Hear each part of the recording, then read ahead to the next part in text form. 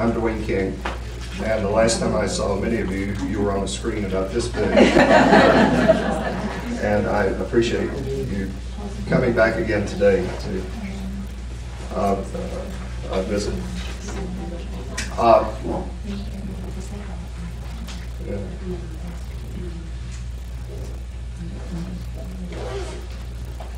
This Cherokee bandolier bag was acquired by the Gilcrease Museum in 2011, and the bag itself is significant in that it shows tremendous great skill in executing the floral designs and the beadwork, and it also shows a transitional style between the more common V-flap Cherokee bandoliers of the 1820s and 30s and what later became known as the prairie style.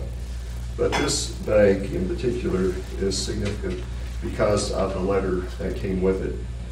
And the letter documents the gifting of this shot pouch, a pipe, and a plug of tobacco on April the 20th, 1846, by a respected Cherokee veteran of the Red Stick War named Daqua, or the Whale, to an Army officer, Second Lieutenant K. Johnson Couts of the 1st Dragoons stationed at Fort Gibson.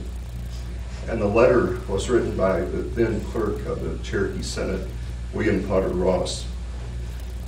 This letter reveals the symbolic role that this bag played in the political intrigue surrounding the post-removal factionalism in the Cherokee Nation.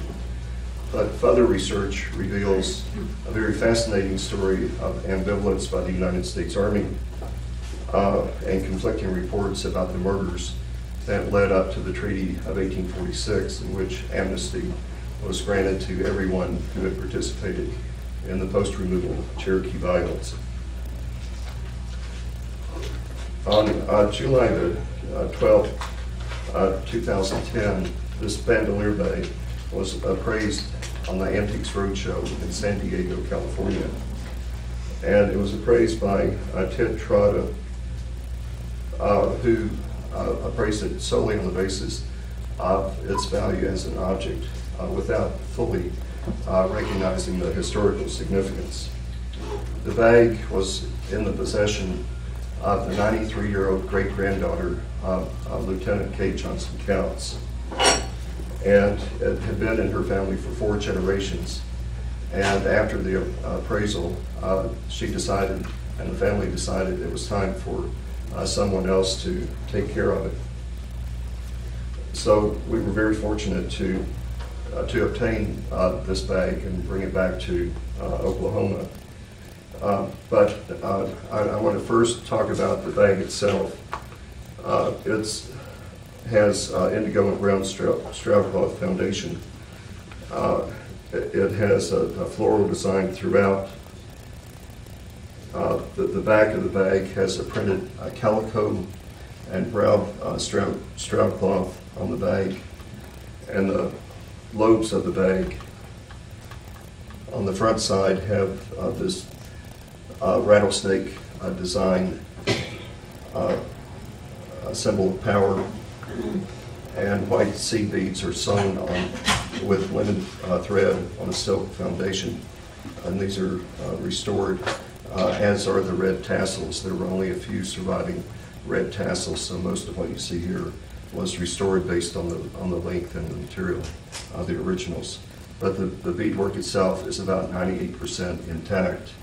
And the main feature are these anthropomorphic figures on the base of the bag, 2 females and a male in the center with these sprouts coming out at the shoulders.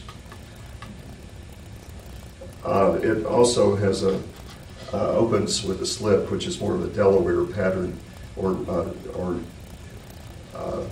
developed by the Delawares as opposed to the Cherokees. But there's no question Cherokees were using bags of this type in the 1840s, and I'll show you an illustration of that later. But this is the letter, the bag, and the plug of tobacco. This is a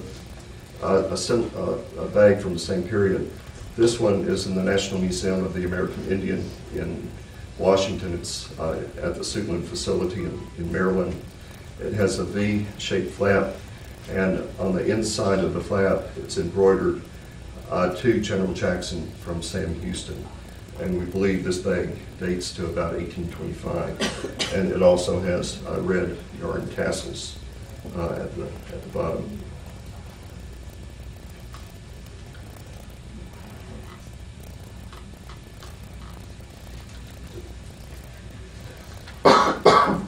In spite of the fact that bags like this were in common use during the second quarter of the 19th century, perhaps no more than 2 dozen have survived down to the present.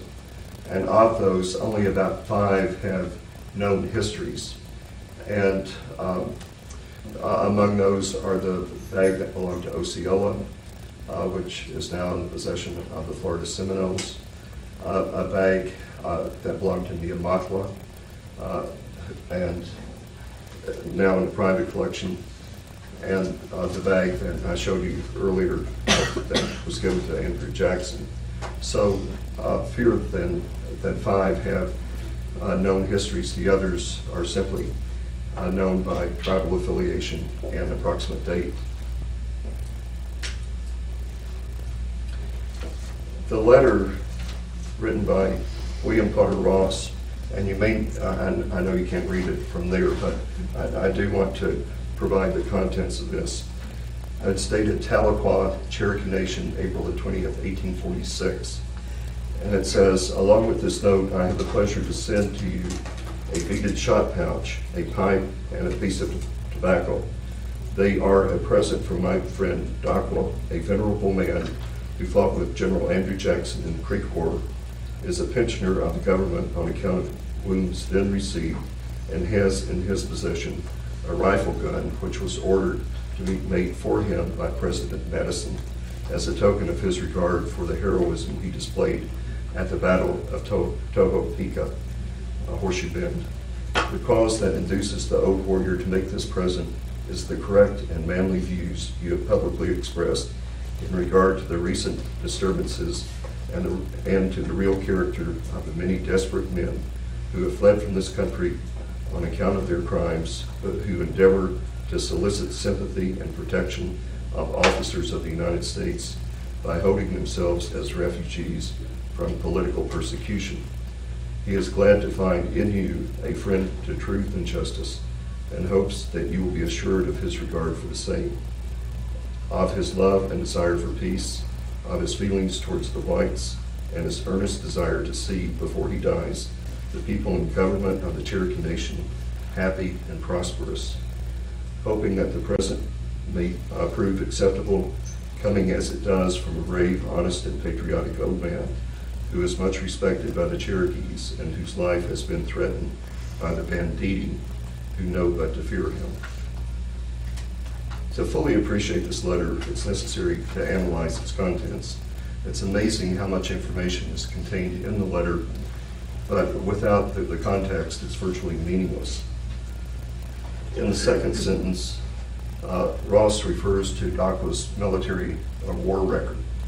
And this is easy to verify by going back to the pension applications for Cherokee warriors. And on August 16, 1837, prior to the removal at the Cherokee Agency in the East, 2 medical doctors associated with the removal, J.W. Lyde and James Hunter, wrote this letter.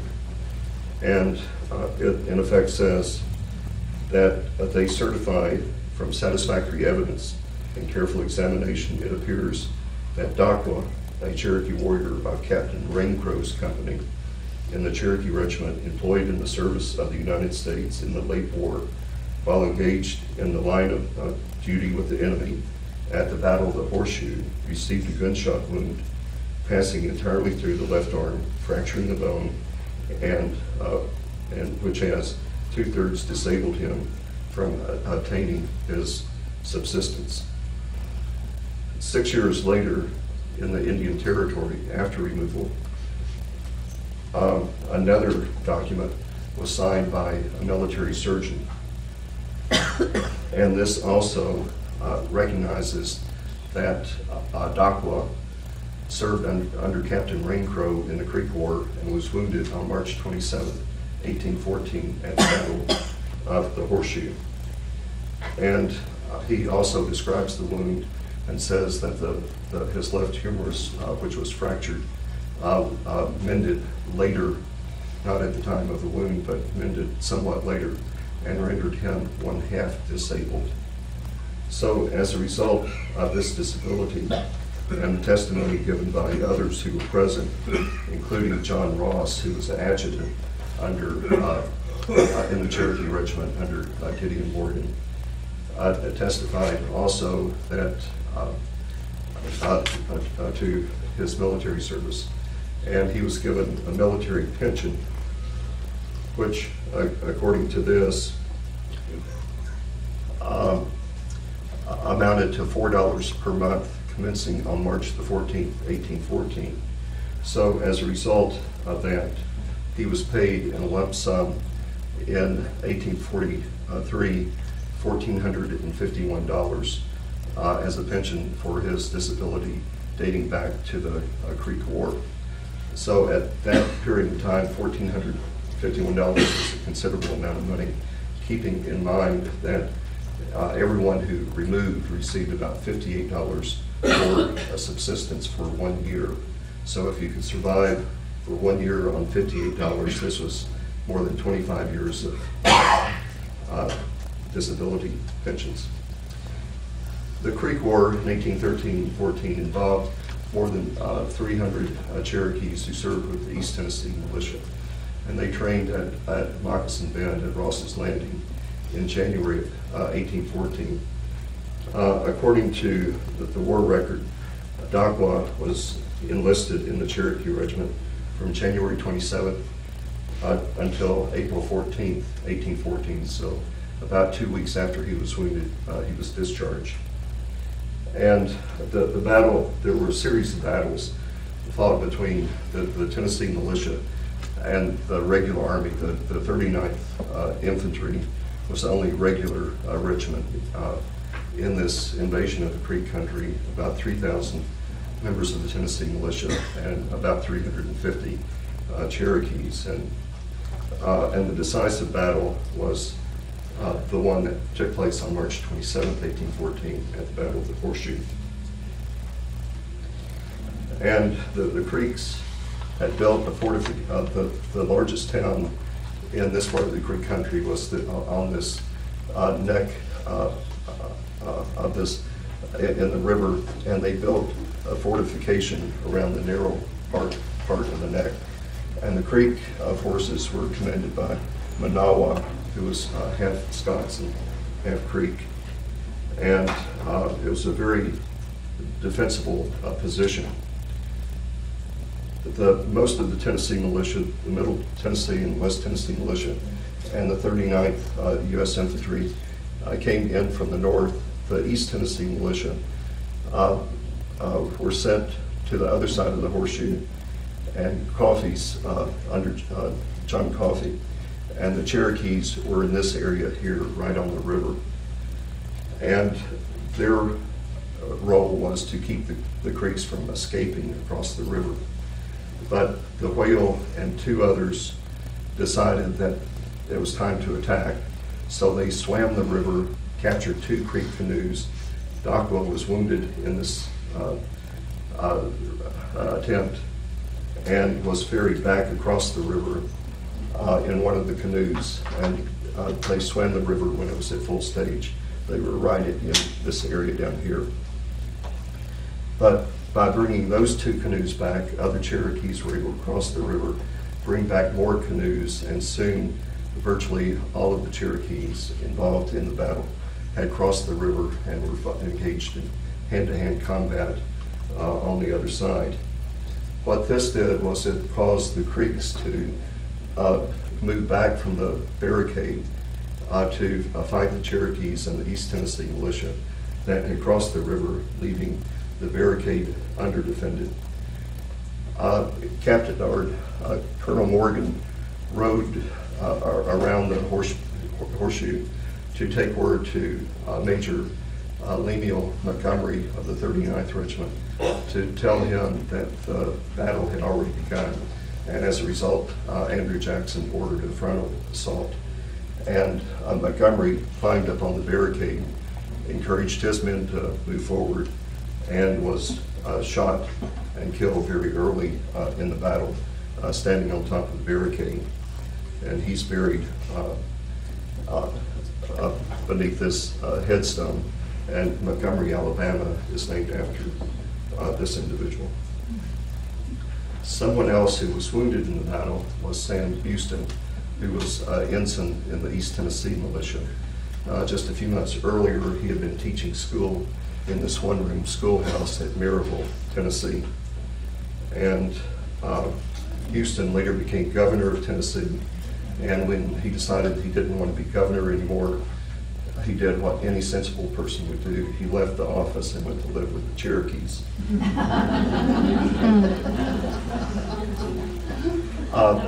Horseshoe Bend today is a national military park. And in 1914, on the 100th anniversary of the celebration of the park, a rifle was displayed, and it was inscribed to the whale. And when the park opened in the 1950s, the family who owned the rifle donated it to the Alabama Department of History and Archives, and it was turned over to the National Military Park, but it's one of the prized possessions in the park today. And it says, presented by J. Madison, President of the U.S., to Whale, in recognition of valor and heroism at the Battle of the Horseshoe, March 1814. It also says on the caption underneath the rifle that the rifle was intended for presentation by President Madison to the Whale, but two rifles were ultimately built for Whale, but it's unknown which, if any, he received. So there's some controversy as to whether or not this is the first or second rifle, and it wasn't known when this caption was written whether or not he received either rifle. I would contend that this is probably the first rifle, not the second one. The second one, according to the letter that came with the bandolier bag, clearly indicates that he had a rifle in his possession. And in 1843, about the time he was applying for a military pension, he also asked for restoration of the rifle, which he never received.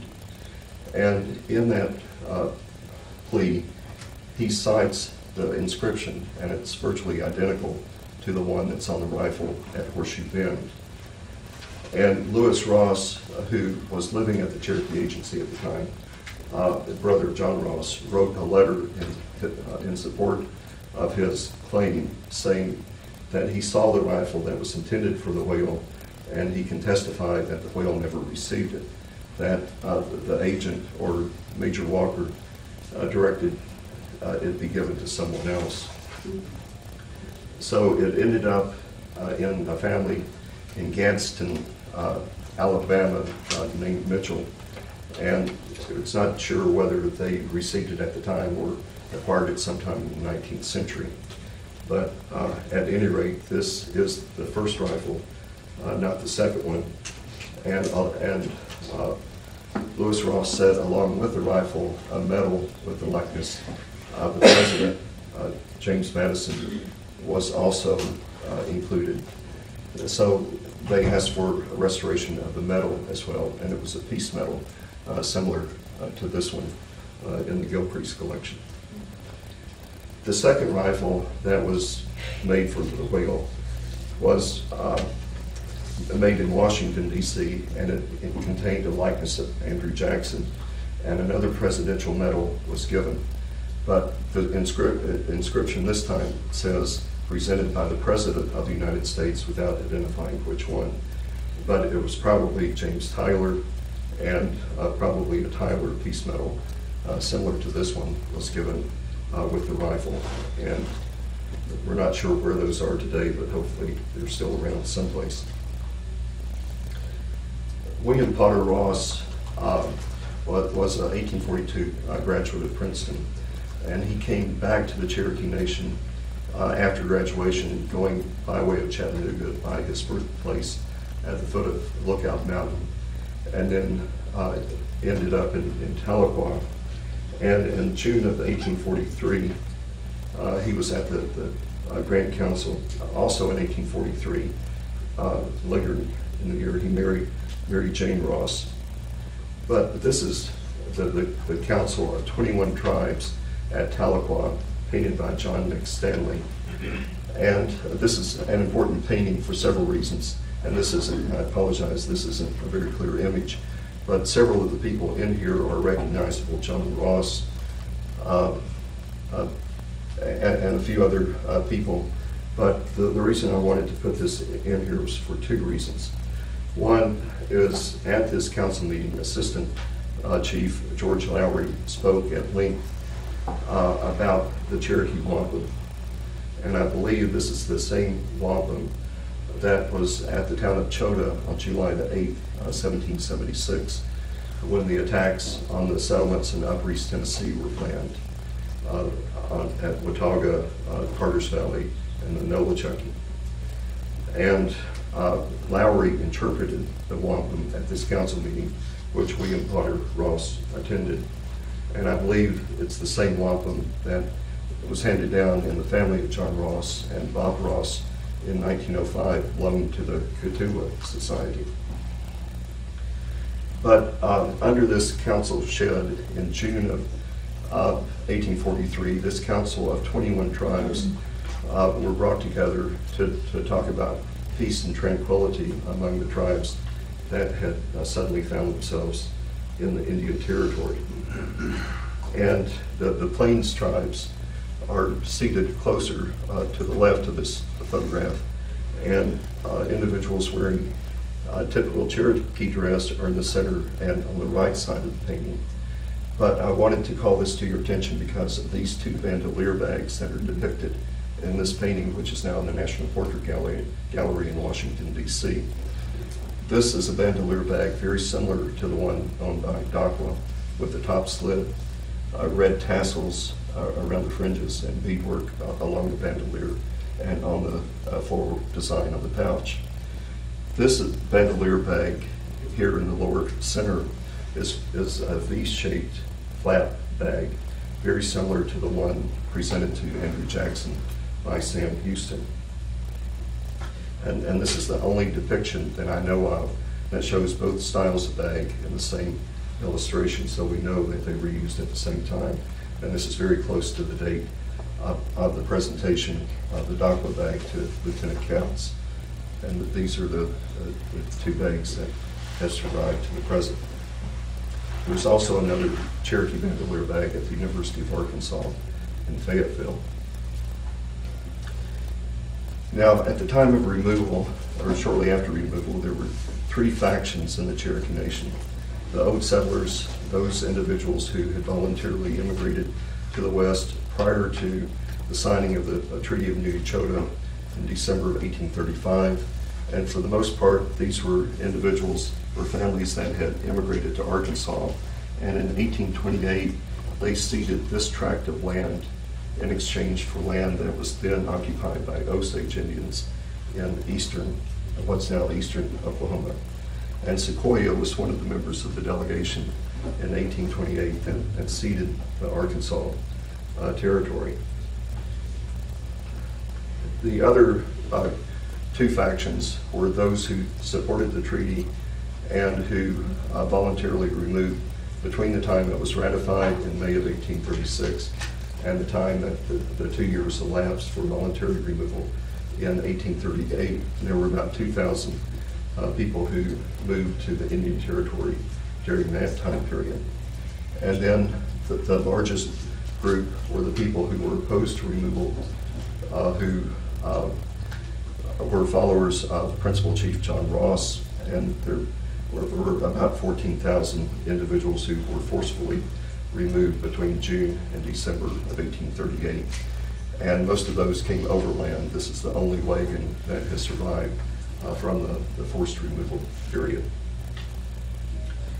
But the people who were forced to remove blamed the people who signed the treaty on all of the losses in the East and the hardships that the Cherokees endured on the route west.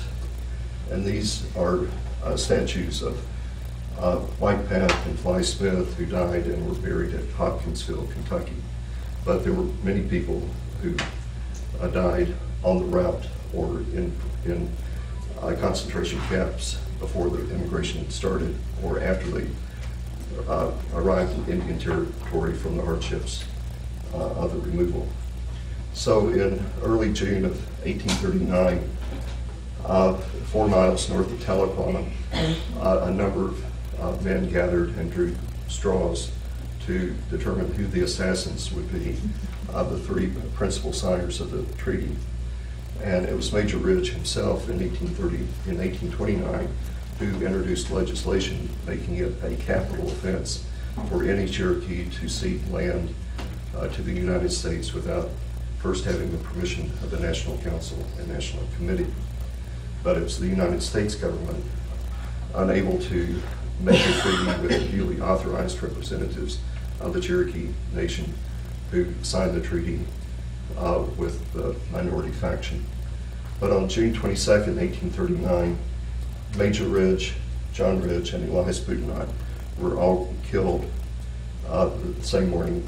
John Ridge had his home at Honey Springs. Elias Boudinot had his home at Park Hill near Tahlequah, and Major Ridge, while riding to his daughter's house just across the Arkansas line. And according to Jack Baker, this is where it took place. And Jack got his information from T.L. Ballinger and Mary Butcher, so we feel very confident that this is the location right in here where Major Ridge was killed on June 22nd. This is on Little Branch, just east of Stillwell, across the Arkansas state line. But there were 3 general meetings within the first year after removal to unify the Cherokee Nation and bring the 3 groups together. And the date on the seal of the Cherokee Nation, September 6th, represents an early attempt at forging an alliance between the 3 groups in the Indian Territory. In 1843, the Cherokee National Council passed a resolution which was unfavorable to the old settlers. Many of the recent arrivals felt that those who had arrived first had advantages over the people who came later.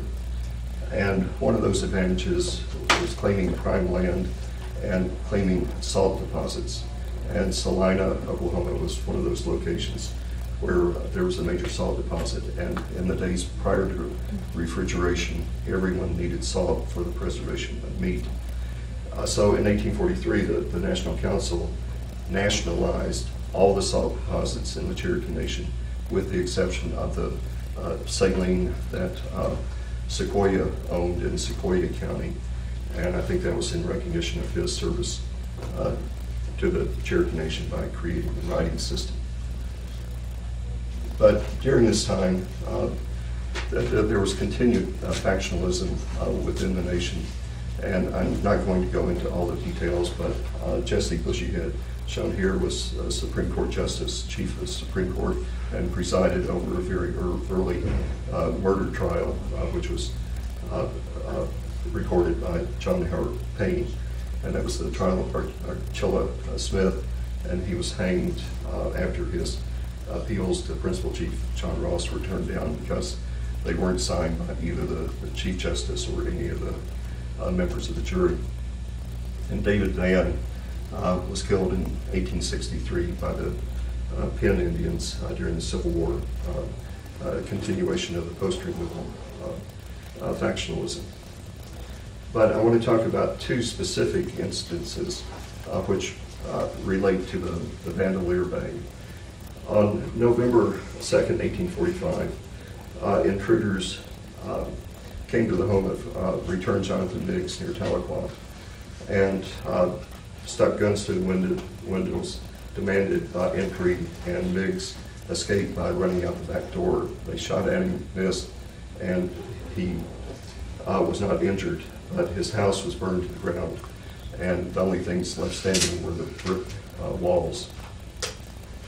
The next morning, the bodies of 2 Cherokees, also apparently victims of this group that came to Mick's house, were found murdered and mutilated.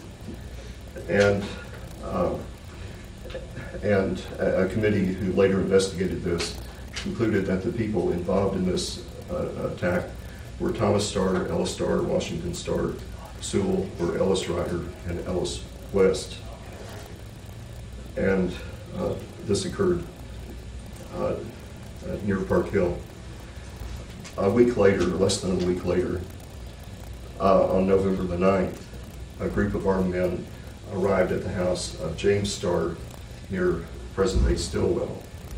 And there were probably 16 individuals in this group. And these, according to one of the depositions, were members of the Ross Party. But the leader of the group was the person who owned the bandolier bag, Dakwa. But also in the group were 2 other people named with the same name who we believe were his sons, Tulesky and Lewis. But John Tato, John Downing, Bill Sourjohn, Otter Lifter, a youth named Benj, Big Stan, and Lewis Nelms were also in the group. James Starr's home place is on Highway 100 between Stillwell and the Arkansas state line. And at the time in 1840, and this is obviously a modern house, probably built in the second half of the 20th century, it's rumored that there is a log structure underneath this that may be part of the original Starr home place. But at the time, according to his wife, his mother-in-law, and his daughter, who all gave depositions to James McKissick, who was the Cherokee agent, this group rode up in the morning. His wife believed that they were White Horse or Cherokee National Police, and James Starr told his family not to worry, not to say anything to them, let them search the house, and they would leave. But when they rode up, and according to the depositions, James Starr was in the piazza, in the plaza of the house at the washing place, washing his hands and face, and his son, Buck Starr, was pouring water from the gourd over his hands. And one of the individuals, Tulesky Dakwa, dismounted and fired immediately, shot him. And Lewis Nelm, according to another deposition, fired a second shot. And James Starr encouraged his 14-year-old son, Buck Starr, to run and make his escape. And as he ran, he was shot twice in the arm and once in the hip, and he languished for about 6 weeks before he died. We believe that this grave marker in the Oak Grove Cemetery is the marker of James Starr. And this is based on family oral tradition that was handed down by Lucinda Starr, his daughter, and then to her granddaughter, and then to David Hampton in the 1970s. So we're very confident that this is the location of his grave, and he would have been buried there sometime after November 9th, 1845. Now, according to the depositions, there were 3 younger boys in the house, preteens, who were James Starr's sons, and they were protected by the women in the house who put themselves between the boys and the armed group and prevented them from being shot. Mary Starr, who was 16 years old at the time, caught her horse and tried to make her escape on horseback, but she said that they beat the horse with their guns and fretted the horse so much that she was forced to dismount. Had she been able to escape, she probably would have ridden to the home of Sewell Ryder, not far from here, to warn him of this group in the area. But the group did go to Sewell Ryder's home next, and he and his mother were in the kitchen, which was a separate building from the living quarters. And John Tato, member of the group, led Sewell Ryder out of the kitchen into the yard shoved him, shot him. Several other people shot as well. And then John Tato grabbed a pistol from another man and shot again, so that he was wounded 7 times. Never fell, but attempted to run between the kitchen and the house, and was stabbed with a knife by Big Stan twice before he fell and died, lived about an hour afterwards. We assume that Sewell Ryder was buried on his property. There's no grave marker, but the family tradition says that because all the men in the family had fled to Arkansas, his mother buried him by herself. The one thing I was looking for when we went to this cemetery was a marker for Buck Starr, who died about 6 weeks later. And I don't know if you can see it, but there's another stone made from the same material. It's rounded, slightly smaller, and it's tipped over just a few feet away from the tombstone of James Starr. So this is possibly the grave marker of Buck Starr. But as a result of this, and there were probably about 100 individuals who feared for their lives because they were either associated with the treaty party or neighbors or friends of James Starr, who fled to Arkansas to get to get out of the Cherokee Nation. General Matthew Arbuckle was in command of Fort Smith, the 7th Military District, and was sent a demanding letter to the Cherokee Nation, demanding that the Light Horse be disbanded, that the murderers be arrested and tried, and that peace be restored within the Cherokee Nation.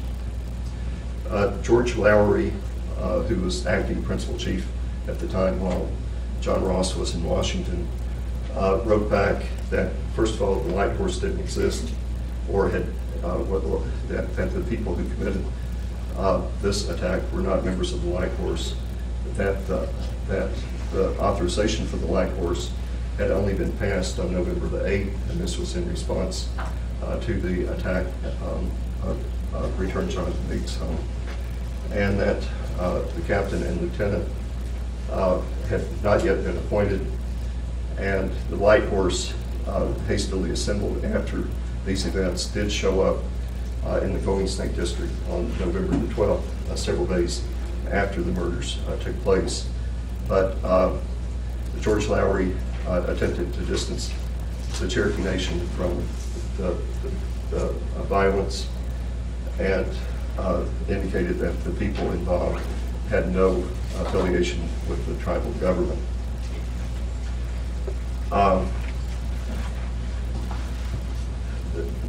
Arbuckle responded by sending a company of 1st Dragoons from Fort Gibson to Evansville, Arkansas, and a member of that detachment was Lieutenant K. Johnson Counts, the recipient of the bandolier bag. If there was a public building in Vineyard, now Evansville, Arkansas, at the time, it was probably this building, which was the Vineyard Post Office, where the D's detachment disbanded on January 7th, 1839. This building is now at Prairie Grove Battlefield. But Counts was there for about 4 months, and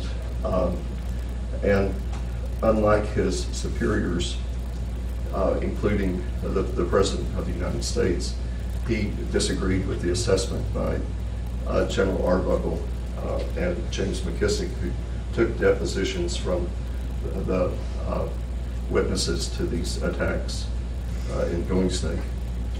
But one of the things that George Lowry did was he appointed a committee to investigate the recent disturbances. And the members of this committee were George Hicks, Stephen Foreman, John Thorne, and William Shorey Cootie. And they filed their report on November 25th, 1845, and it disagreed with virtually everything that the military had concluded about the nature and the cause of the disturbances, because General Arbuckle had argued that all of this internal violence had been brought about by actions taken by the National Council to the detriment of the minority parties. James K. Polk, who was then President of the United States, sent a message to Congress by way of a Senate document on April the 13th, 1846. He included in that document the depositions that had been taken by McKissick and others from the Treaty Party members. And Polk also demanded that the murderers, i.e. Dockwah and the 16 people in his group, be arrested and tried for murder. And Polk also asked Congress to enact legislation to extend U.S. laws so that the murderers could be tried in U.S. court instead of tribal court in the Cherokee Nation. Now, the big question is, why did Lieutenant K. Johnson Counts, who was the second lieutenant in the 1st Dragoons, take a position that was so contrary to the people he reported to?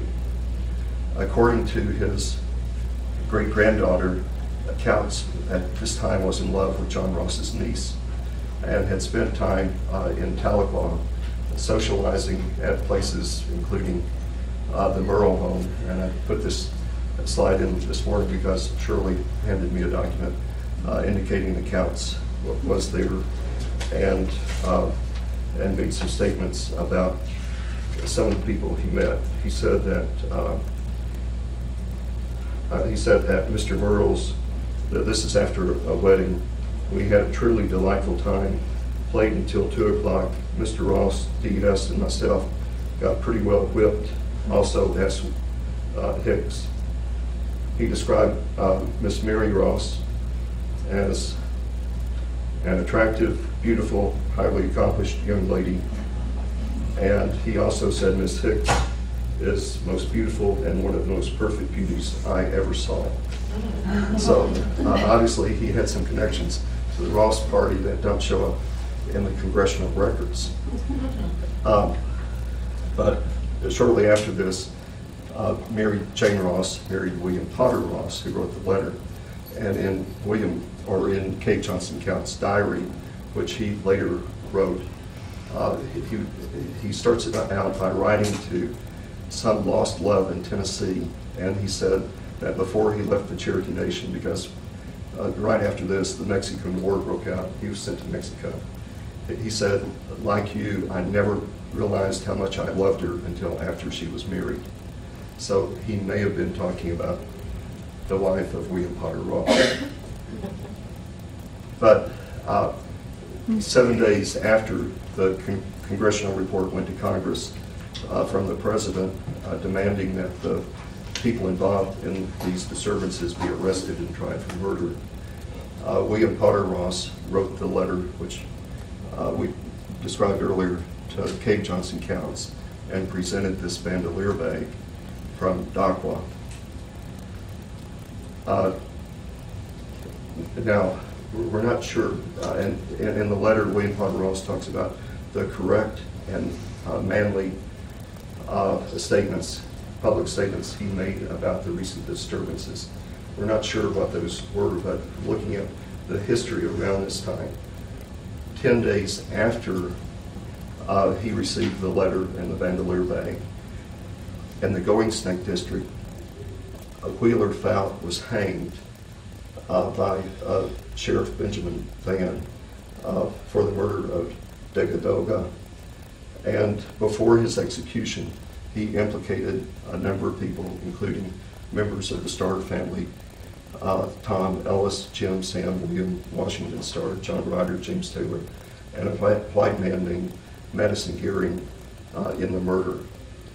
But as far as I know, they were never tried, because in August of 1846, the treaty which finally brought together the three factions of the Cherokee Nation was signed in Washington, D.C. John Ross was there, Stan Wadey was there, and the second article of the treaty says grants general amnesty to everyone who was involved in post-removal violence in the Cherokee Nation. So the record, in effect, was wiped clean. There was no longer any way to bring charges against anyone. And apparently both sides were agreeable to this provision in the treaty. But Stan Wadey did remark afterwards that his side, the treaty party, had much more to forgive than the Ross party did. But perhaps in part because Cave Johnson Counts defied his superior officers, he was quickly sent off to another theater of operation, the war in Mexico. But he took with him the bandolier bag, the letter, the plug of tobacco, possibly the pipe. The pipe hasn't survived to the present. But he was sent to Monterey, New Mexico, saw action there, was when the military action in Mexico tapered off, he was sent to California where things were still happening. He kept a diary. Here was first stationed at Los Angeles and then sent to San Diego right at the end of the war. In San Diego, a teenager, Isadora Bandini, who was the daughter of a Mexican government official in San Diego, Juan Bandini, this is him and this is his daughter, knew that the troops were coming, that the U.S. troops were coming to San Diego, and she and her sisters realized that there were no American flags to welcome the U.S. troops coming into the city. So she and her sisters made an American flag out of their petticoats and stood on the balcony watching the parade of U.S. troops come into San Diego. And as she was leaning over the balcony waving the flag, she tumbled over the rail and landed in the arms of Lieutenant Cave Johnson Counts. She declared that he had saved her life, and of course they had to get married. And as a wedding present, her father gave them Rancho Wahome, which is still around today. But as a result of this large rancho, 12 miles north of San Diego, California, Cave Johnson Counts became one of the wealthiest men in California. And this is him in later life. But he died fairly young. He died in 1874. He was 53 years old. But he left behind a large family, a large estate, and a bandolier bag of times long ago in the Cherokee Nation. Thank you.